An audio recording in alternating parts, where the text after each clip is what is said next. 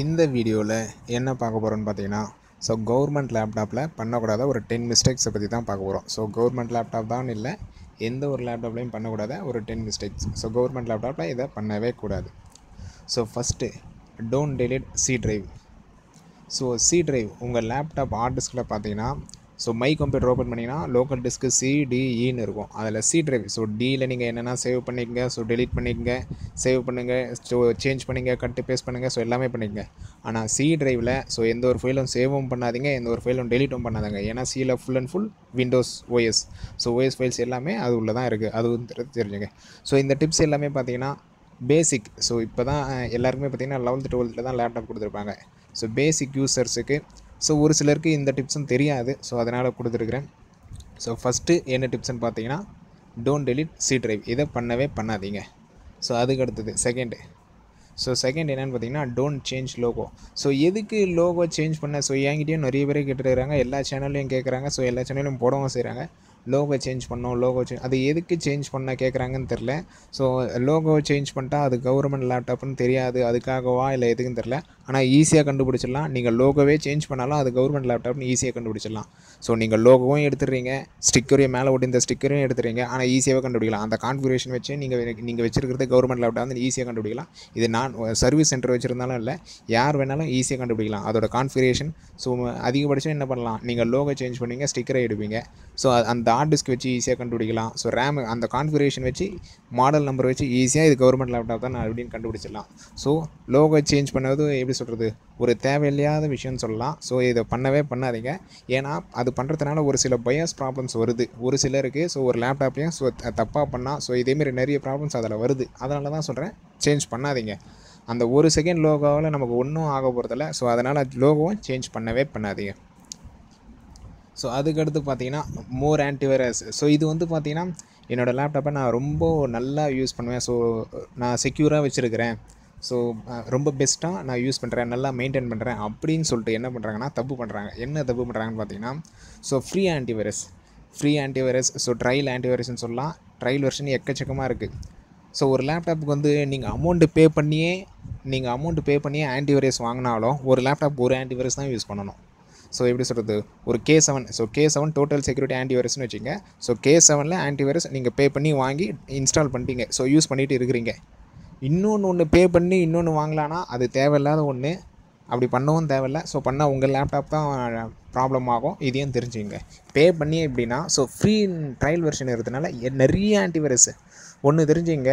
நீங்கள் யூஸ் பண்ணுற ஆன்டிவைரஸ் பேக்ரவுண்டில் எந்த நேரமும் ரன் ஆகிட்டு இருக்கும். நீங்கள் ஒரே ஒரு ஆன்டிவைரஸ் யூஸ் பண்ணாலும் அந்த ஆன்டிவைரஸ் உங்கள் சிஸ்டத்தோட நீங்கள் ஆன் பண்ணதுலேருந்து சிஸ்டத்தை ஆஃப் பண்ணுற வரைக்கும் உங்கள் பேக்ரவுண்டில் ரன் ஆகிக்கிட்டே இருக்கும். அப்படி ரன் ஆகிற அப்ளிகேஷன் வந்து நீங்கள் ஒன்றுக்கும் மேற்பட்டதை போட்டிங்கன்னா உங்கள் சிஸ்டம் கண்டிப்பாக ஹேங் ஆகும், ப்ராப்ளம் நிறைய க்ரியேட் ஆகும், கண்டிப்பாக இது நடக்கும். இன்னும் ஃப்ரீ ஆன்டிவைரஸில் என்னென்னா அதெல்லாம் என்னென்னா trial version, free crack version அப்படி இப்படிலாம் இருக்குது. அந்த ஆன்டிவைரஸ்லாம் என்னென்னா அதிகபட்சமான ப்ராப்ளம் வரும். எப்படி சொல்கிறது, வைரஸே இல்லாத லேப்டாப்பில் புதுசாக வைரஸு கூட கொண்டாடுற நிறைய சான்ஸ்லாம் இருக்குது ஒரு சில ஆன்டிவைரஸ் அதேமாதிரிலாம். நீங்கள் பெஸ்ட்டு லேப்டாப் வாங்கின உடனே ஆன்டிவைரஸ் போடணும்னு நினச்சிங்கன்னா பே பண்ணி ஒரு ஆன்டிவைரஸ் வாங்கி போடுங்க, தப்பே இல்லை. ஃப்ரீ வெர்ஷனாக ஒரே ஒரு ஆன்டிவைரஸ் யூஸ் பண்ணுங்கள், தப்பு இல்லை. நிறைய ஆன்டிவைரஸ் யூஸ் பண்ணவே பண்ணாதீங்க. இது உங்கள் லேப்டாப்பை நீங்களே கெடுக்கிற மாதிரி ஆகிடும். இதுவும் நிறைய பேர் பண்ணியிருக்கிறாங்க, அவங்களுக்காக தான் இந்த டிப்ஸு. அதுக்கு அடுத்தது என்னென்னு பார்த்தீங்கன்னா ஓஎஸ். இதுவும் இந்த ஆன்டிவைரஸும் சரி இந்த ஓஎஸும் சரி நிறைய பேர் பண்ணுற தப்பு. லேப்டாப் வாங்கிட்டீங்க, விண்டோஸ் 10 இப்போ பார்த்தீங்கன்னா எல்லாருமே விண்டோஸ் 10 போட்டு கொடுக்குறாங்க. அந்த ஓஎஸ் வந்து உங்களுக்கு கம்ஃபர்டபுளாக இருக்குது, எந்த ப்ராப்ளமும் இல்லை, நான் இப்படியே யூஸ் பண்ணுறேன், எனக்கு எந்த ப்ராப்ளமும் இல்லை அப்படின்ற பட்சத்தில் நீங்கள் ஓஎஸ் சேஞ்ச் பண்ணவே தேவையில்லை, தாராளமாக அதிலே யூஸ் பண்ணலாம். எப்படி ஒரு 1 year 2 year கழிச்சு ப்ராப்ளம் வந்தால் 1 year 2 year கழிச்சு ஓஎஸ் மாற்றணும்னு இல்லை, 1 year 2 year கழிச்சு இல்லை ஒரு 3 years ப்ராப்ளம் வராமல் கூட இருக்கலாம். வந்தால் மட்டும் ப்ராப்ளம் ஏதாச்சும் ரொம்ப லேக் ஆகுது, ஓஎஸ்க்குள்ளேயே போகலை, ஓப்பனும் ஆகலை, எதுவுமே பண்ண முடியல அப்படின்ற பட்சத்தில் ஓஎஸ் சேஞ்ச் பண்ணலாம், தப்பே இல்லை. ஓஎஸ் வந்து சேஞ்ச் பண்ணலாம். இல்லை எனக்கு கொடுத்தது 10 ஓஎஸ் போட்டு கொடுத்துட்டாங்க, ஆனால் எனக்கு 10 ஓஎஸை பற்றி எதுவுமே தெரியாது, என்னால் அதில் யூஸ் பண்ணவே முடியல, என்னன்னே தெரில, எனக்கு 7 தான் கரெக்டாக இருக்கும், கம்ஃபர்டபுளாக இருக்கும் அப்படின்ற பட்சத்தில் ஓகே. ஃபஸ்ட் டைமே கூட 10 ஓஎஸை எடுத்துகிட்டு 7 இன்ஸ்டால் பண்ணிங்க, ப்ராப்ளம் இல்லை. இப்படி சேஞ்ச் பண்ணலாம், தப்பே இல்லை. இது வந்து ரீசனபிளாக இருக்குது, சேஞ்ச் பண்ணலாம். அதை விட்டுட்டு 10 போட்டு கொடுப்பாங்க, 10 நல்லா இல்லை, எனக்கு 7 தான் நல்லா இருக்குது, 7 போட்டுப்பாங்க உடனே. ஸோ எப்படி சொல்கிறது, கொடுத்த அடுத்த நாளே 7 போட்டுப்பாங்க. ஸோ 7 யூஸ் பண்ணிவிட்டு இதோட 8 நல்லா இருக்குது அப்படின்னு சொல்லிட்டு அடுத்த மாதமே 8. ஸோ 10லேருந்து 7 வந்தாச்சு, 7லேருந்து 8 வந்தாச்சு. அதுக்கு அடுத்த மாதம் பார்த்தீங்கன்னா ஸோ 10ல் நிறைய அப்டேட் வந்திருக்கு, நல்லா இருக்குது அப்படின்னு சொல்லிட்டு 10. ஸோ இப்படி பார்த்தீங்கன்னா ஒவ்வொரு அப்டேட்டுக்கும் ஓஎஸ் சேஞ்ச் பண்ணிக்கினே இருப்பாங்க. ஸோ நிறைய டைம் ஓஎஸ் வந்து சேஞ்ச் பண்ணிக்கினே இருந்தீங்கன்னா உங்கள் ஹார்ட் டிஸ்க்கை நீங்களே கெடுக்கிற மாதிரி ஆகிடும்.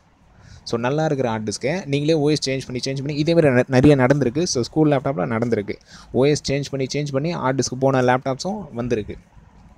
ஸோ அதனால் தேவை இருந்தால் சேஞ்ச் பண்ணுங்கள், தப்பு இல்லை. ஸோ உங்களுக்கு அத்தியாவசியமாக தேவைன்னா சேஞ்ச் பண்ணலாம், அது தப்பே இல்லை. அப்படி இல்லாத பட்சத்தில் சேஞ்ச் பண்ணவே பண்ணாதீங்க. ஸோ அதுக்கடுத்து என்ன டிப்ஸ்ன்னு பார்த்தீங்கன்னா, ஸோ நீங்கள் யூஸ் பண்ணல, இப்போ லேப்டாப் வந்து ஒரு 1 மந்த் இல்லை 2 மந்த் அதேமாதிரி யூஸ் பண்ணல. ஸோ எக்ஸாம் டைமாக இருக்கலாம், இல்லை வேறு ஏதாச்சும் ஒரு ஷெடியூலாக இருக்கும், இல்லை வேறு ஏதாச்சும் லேப்டாப் நீங்கள் யூஸ் பண்ணிக்கலாம். அப்படின்ற பட்சத்தில் லேப்டாப் நீங்கள் யூஸ் பண்ணாமல் இருக்கிறீங்க, ஒரு 2 மந்த்ஸ் 3 மந்த்ஸ் யூஸ் பண்ணாமல் இருக்கிறீங்கன்னா அந்த லேப்டாப்பை கண்ட இடத்துல, ஸோ தூசி படிக்கிற இடத்துல, இல்லை ரொம்ப டஸ்ட்டான இடத்துல, இல்லை தண்ணி வர இடத்துல வைக்காதீங்க. எப்படி வைக்கணும்னா, ஸோ உங்கள்கிட்ட அந்த பாக்ஸ் இருந்ததுன்னா ரொம்ப சூப்பர். பாக்ஸ் உள்ள அந்த லேப்டாப்பை வச்சு, ஸோ லேப்டாப் பாக்ஸ் உங்களுக்கு தந்திருப்பாங்க, இல்லை லேப்டாப் பேக்கு தந்திருப்பாங்க. ஸோ பேக் உள்ள பேட்டரியை கூட ரிமூவ் பண்ணுறீங்க, பெஸ்ட்டும் அதுதான். பேட்டரியை ரிமூவ் பண்ணுறீங்க. ஸோ லேப்டாப் எடுத்து பேக்குள்ளே வச்சுருங்க, பேட்டரி எடுத்து சேஃபாக ஒரு கவருக்குள்ளே போட்டு வைங்க, ஸோ சார்ஜர் எடுத்து சேஃபாக ஒரு கவருக்குள்ளே போட்டு வைங்க. இப்படி வைக்க சொல்ல, ஸோ சேஃபாக ஒரு பாக்ஸுக்குள்ளே சேஃபாக இருக்கிறீங்க, இல்லை ஒரு பேக்குக்குள்ளே சேஃபாக இருக்கிறீங்க, கவருக்குள்ளே போட்டு ஸோ எவ்வளோ ப்ராடக்ட் பண்ண முடியுமோ அவ்வளோ ப்ராடக்ட் பண்ணி வைக்கின்ற பட்சத்தில் 2 வருஷம் 3 வருஷம் ஆனாலும் சரி உங்கள் லேப்டாப் எந்த ஒரு ப்ராப்ளமும் ஆகாது. நீங்கள் எடுத்து தாராளமாக அப்படியே ஆன் பண்ணலாம். இல்லை அப்படின்னா ஸோ தூசி படிக்கிற இடத்துல, ஸோ எப்படி சொல்கிறது, உங்களுக்கே தெரியும் எந்தெந்த இடத்துல தூசி படும், இல்லை எந்த இடத்துல நம்ம லேப்டாப் வச்சுருக்கிறோம் அப்படின்னு சொல்லிட்டு அந்த இடத்துல நீங்கள் வச்சிங்கன்னா வெறும் 1 மந்த்லேயே சரி உங்கள் லேப்டாப் நிறைய ப்ராப்ளம்ஸ் வரும். ஒன்று ஆனே ஆகாது. ஸோ ஆனாலும் சம்திங் ஏதாச்சும் ப்ராப்ளம் வரலாம். இதேமாதிரி ப்ராப்ளம் வரதுக்கு நிறைய சான்ஸ் இருக்குது. ஸோ சேஃபாக வைங்க. சேஃபாக வச்சிங்கன்னா இப்போது உங்களுக்கு கொடுத்த பாக்ஸ்லேயே நீங்கள் வைக்கிறதுனால எந்த ஒரு ப்ராப்ளம் வர போகிறதே இல்லை. நீங்கள் 1 இயர் கழிச்சும் ஆன் பண்ணி பார்க்கலாம், எந்த ஒரு ப்ராப்ளம் உங்களுக்கு வராது. ஸோ அதுக்கடுத்து என்ன டிப்ஸ்ன்னு பார்த்தீங்கன்னா, ப்ராசஸர். ஸோ இதை பற்றி ஆல்ரெடி சொல்லியும் இருக்கிறேன் ஒரு வீடியோவில், இந்த வீடியோவில் சொல்லுவோம். ப்ராசஸர் அப்கிரேட் பண்ணலாமா, ப்ராசஸர் சேஞ்ச் பண்ணலாமா, ஸோ இப்படின்னு சொல்லிட்டு கேட்குறீங்க. பண்ணாதீங்க. ஸோ பண்ணலாம், பண்ணக்கூடாதுன்னெலாம் இல்லை, பண்ணலாம், பண்ண முடியும், ஆனால் பண்ணாதீங்க, அட்வைசபிள் இல்லை அப்படின்னு சொல்லலாம். ஏன் அப்படி சொல்கிறேன்னா, ஸோ நம்ம ஒரு டெஸ்க்டாப்பும் லேப்டாப்பும் எடுத்துனாவே டெஸ்க்டாப்பில் வந்து ஈஸி. ஸோ நீங்கள் ஒரு அசம்பிள் பண்ண சிபியூ வச்சுருக்கிறீங்கன்னா அதில் வந்து எல்லாமே ஈஸி. நீங்கள் ப்ராசஸர் ஈஸியாக சேஞ்ச் பண்ணலாம், ரேம் ஈஸியாக சேஞ்ச் பண்ணலாம், போர்டு ஈஸியாக சேஞ்ச் பண்ணலாம். So both compare to லேப்டாப்பையும் டெஸ்க்டாப்பையும் compare பண்ண சொல்ல டெஸ்க்டாப்பில் வந்து ரொம்ப ஈஸி. நீங்கள் எது வேணாலும் உடனே சேஞ்ச் பண்ணிக்கிட்டே இருக்கலாம். ஸோ லேப்டாப்பில் வந்து கொஞ்சம் ரேராக கிடைக்கும் பொருள் அப்படின்னு சொல்லலாம். பண்ண முடியாதெல்லாம் இல்லை, கொஞ்சம் ரேராக கிடைக்கும் அப்படின்னு சொல்லலாம். ஸோ அதுலேயும் நீங்கள் கவர்மெண்ட் லேப்டாப்பில் சேஞ்ச் பண்ண போகிறீங்க. அதுக்கான அவசியம் என்ன அதை சொல்லுங்கள். ஃபஸ்ட்டு என்னென்னா அதோட அவசியம் என்ன, சேஞ்ச் பண்ணி என்ன பண்ண போகிறீங்க. ஸோ ஒரு லேப்டாப் நம்மளுக்கு கவர்மெண்ட்டில் கொடுத்துருக்குறாங்க. ஸோ அந்த பேசிக், ஸோ நம்ம வந்து பேசிக் யூஸர் தான், பேசிக்காக தான் யூஸ் பண்ண போகிறோம். இல்லை நீங்கள் அதிகமாக கேம் விளாட போகிறீங்க, இல்லை கேமுக்காக தான் சேஞ்ச் பண்ணுறேன் அப்படின்ற பட்சத்தில் நீங்கள் தாராளமாக உங்களால் முடிஞ்சால் பிசியை பில்ட் பண்ணுங்கள். பிசியில் என்ன வேணாலும் சேஞ்ச் பண்ணலாம். ஸோ போர்டு உடனே சேஞ்ச் பண்ணலாம், ரேம் உடனே சேஞ்ச் பண்ணலாம், ப்ராசஸர் உடனே சேஞ்ச் பண்ணலாம். ஸோ உங்கள் லேப்டாப்பில் முதல்ல அந்த ப்ராசஸர் சேஞ்ச் பண்ண முடிஞ்சு உங்களுக்கு என்ன ப்ராசஸர் வேணுமோ அந்த ப்ராசஸர் உங்கள் போர்டில் சப்போர்ட் பண்ணுதான்னு தெரியணும். ஸோ சப்போர்ட் பண்ண தெரிஞ்சதுக்கப்புறமா உங்களால் மாற்றவே முடியும். ஸோ அப்படியே சேஞ்ச் பண்ணாலும் அது ப்ராப்ளம் வராமல் இருக்குமா. ஸோ இப்படி நிறைய டிஃபிகல்ட்டிஸ் இருக்குது உங்கள் லேப்டாப்பில். ஸோ கவர்மெண்ட் லேப்டாப்பில் ப்ராசஸர் சேஞ்ச் பண்ண சொல்ல, அப்கிரேட் பண்ண சொல்ல, ஸோ இவ்வளோ இருக்குது. அதனால தான் சொல்கிறேன் அட்வைசபிள் இல்லை. ஸோ சேஞ்ச் பண்ணாதீங்க ப்ராசஸரை. ஸோ அதுக்கடுத்து பார்த்திங்கன்னா ரேம், இதுவும் இங்கே கேட்டுருக்குறாங்க.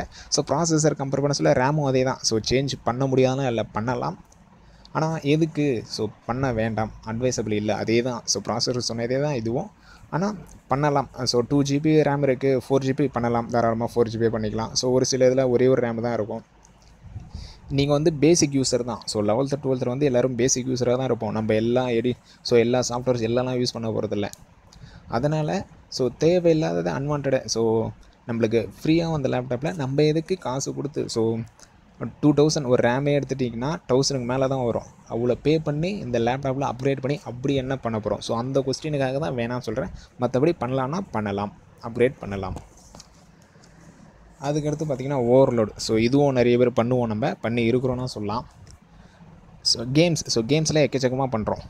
கேம்ஸில் என்ன பண்ணுறோன்னு பார்த்தீங்கன்னா, ஸோ சிஸ்டம் கேம்ஸ் டவுன்லோட் பண்ணல, இல்லை அது கீழே பார்த்தீங்கன்னா சிஸ்டம் ரெக்குயர்மெண்ட்ஸ்னு கொடுத்துருப்பாங்க. ஸோ இந்த சிஸ்டத்துக்கு இந்த ப்ராசஸர் இருக்கணும், இந்த ரேம் இருக்கணும், அப்போ தான் அந்த கேம் வந்து நல்லா பெர்ஃபார்ம் பண்ண முடியும். நம்ம என்ன பண்ணுறோன்னா ஸோ அதை வந்து அதிகமாக கவனிக்க மாட்டோம்.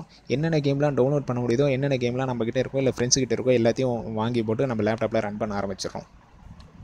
ஸோ எல்லா பொருளுமே எலக்ட்ரானிக் பொருள் எந்த ஒரு பொருளாக இருந்தாலும் அது தேய்மானம் அடையும். அதுவும் தெரிஞ்சுங்க, எந்த ஒரு பொருளாக இருந்தாலும் நம்ம யூஸ் பண்ண தேய்மானம் அடைஞ்சிக்கிட்டே இருக்கும். ஸோ அப்படின்ற பட்சத்தில் அந்த லேப்டாப்பில் விளையாடக்கூடிய கேமாக இருந்துச்சுன்னா ஓகே, எந்த ப்ராப்ளமும் இல்லை. அதை விட அதிகமான பெர்ஃபார்மன்ஸ், ஸோ அதில் சப்போர்ட் பண்ணாத கேம்ஸ், ஸோ அந்த கேம் ரன் பண்ணாலே லேக் ஆகுது அப்படின்னா ஸோ தயவு செஞ்சு யூஸ் பண்ணாதீங்க. அதனால் நிறைய ப்ராப்ளம்ஸ், ஃபியூச்சரில் நிறைய ப்ராப்ளம்ஸ் வரதுக்கு சான்சஸ் இருக்குது.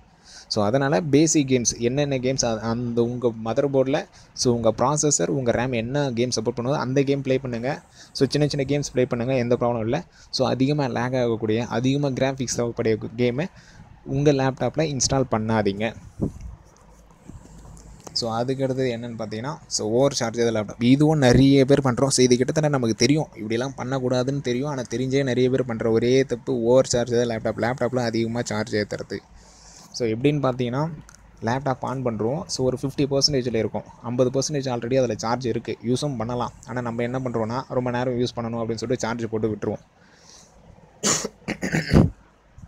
ஸோ சார்ஜ் போட்டு விட்டுட்டு உடனே கேம் விளையாடிக்கிட்டு இருப்போம். ஸோ கேம் விளையாடினா நமக்கே தெரியும், டைம் போகிறதே நமக்கே தெரியாது. ஸோ அது 100% ஆகிடும். 100% ஆனதுக்கப்புறமும் பார்த்தீங்கன்னா சார்ஜர் நம்ம அப்படியே வச்சுட்டு நம்ம பாட்டுன்னு ப்ளே பண்ணிக்கிட்டே இருப்போம். ஸோ அது ஒரு 2 hours ஆகிடும். ஸோ சார்ஜ் 100% ஆகி ஒரு 2 hours 3 hours ஆகும், நம்ம அப்படியே தான் இருப்போம். ஸோ அதை ரிமூவ் பண்ண மாட்டோம். கடைசியாக பார்த்தீங்கன்னா நம்ம கேம் விளையாடி முடிச்சு அதுக்கப்புறம் தான் சார்ஜரை, ஸோ லேப்டாப்பை ஆஃப் பண்ணுவோம். அப்போ தான் சார்ஜரை எடுத்து வைப்போம். அப்படி பண்ணாதீங்க. ஸோ அப்படி பண்ண சொல்ல உங்கள் பேட்டரியோட லைஃப் குறைஞ்சிக்கிட்டே வரும். உங்களோட battery life, so 2 hours 3 hours backup நிற்கிற பேட்டரி வந்து 1 hours அப்படியே கொஞ்சம் கொஞ்சமாக, ஸோ நமக்கு கண்ணால் நேரடியாக தெரியாது, பேக்ரவுண்டில் கொஞ்சம் கொஞ்சமாக டிக்ரீஸ் ஆகிட்டே வரும். டிக்ரீஸ் ஆகிட்டு ஸோ ரொம்ப பேட்டரி வீக் ஆகிடுச்சுன்னா பேட்டரியை சேஞ்ச் பண்ணுற மாதிரி வரும். ஸோ நம்மக்கிட்ட இருக்கிறது original laptop, original battery. So நீங்கள் ஒரிஜினல் பேட்டரி அதேமாதிரிலாம் வாங்கினீங்கன்னா ஸோ சம்திங் 2000 மேலே அதேமாதிரி வரும். ஸோ கம்ஃபர்டபுள் பேட்டரினா 2000க்குள்ளே வரும். ஒரிஜினல் பேட்டரி அதே லெனோவா பேட்டரி வாங்க போனீங்கன்னா 2000 மேலே வரும். நம்ம எதுக்கு அவ்வளோ செலவு பண்ணணும்? ஸோ நம்மளே நம்ம பேட்டரியை எடுத்துகிட்டு அவ்வளோ எதுக்கு செலவு பண்ணணும்? ஸோ அதனால் ரொம்ப ஸோ சேஃபாக வச்சுருங்க. சார்ஜ் பண்ணுறீங்களா, ஸோ ஒரு 50% இருக்கா, ஒரு 90% வரைக்கும் சார்ஜ் பண்ணுறீங்களா, உடனே ரிமூவ் பண்ணுறேங்க. ஸோ 100க்கு போகணுன்னு கூட இல்லை, ஒரு 90-95 வரை தான் ரிமூவ் பண்ணுறேங்க. ரிமூவ் பண்ணிட்டு கேம் ப்ளே பண்ணுங்கள். ஸோ திரும்பி இதுக்கப்புறம் ஸோ ரொம்ப சார்ஜ் கம்மியாகிடுச்சு, 10% அதே மாதிரி இருந்துச்சுன்னா ஸோ கனெக்ட் பண்ணுங்கள். ஸோ திருப்பி ஒரு 90% இருந்துச்சுன்னா ரிமூவ் பண்ணுறேங்க. இப்படி யூஸ் பண்ணுங்கள். ஸோ அப்படி யூஸ் பண்ண சொல்ல உங்களுக்கு ப்ராப்ளம் வர போகிறதில்ல. அதிகமாக யூஸ் பண்ணாதீங்க. ஸோ அதிகமாக சார்ஜ் போட்டுக்கிட்டே யூஸ் பண்ணாதீங்க. ஸோ அதுக்காக தான் இந்த வீடியோ. ஸோ மேக்ஸிமம் 10 டிப்ஸுமே உங்களுக்கு சொல்லிட்டேன். ஸோ ஃபஸ்ட்டு பார்த்தீங்கன்னா ஓவர் சார்ஜ் லேப்டாப்பை சார்ஜ் பண்ணாதீங்க. ஓவர்லோடு, ஸோ அதிகமாக லோடு ஏற்றாதீங்க. ரேம் ரீப்ளேஸும் சரி, அப்கிரேடும் சரி, அதை பண்ண வேணாம். ஸோ அவசியம் இல்லை. ஸோ ப்ராசஸரும் சரி